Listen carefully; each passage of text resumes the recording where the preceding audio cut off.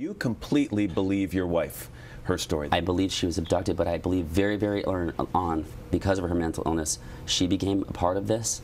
And it's because she is mentally ill that I have to stick by her. The minute you put the divorce hat on, the next second you put on, this is a family member who has a mental illness, and I can't abandon that person. So this audio tape that's getting so much attention, I can only imagine what it would be like for Quinn's husband to listen to this. When this is all over, I have your word. What?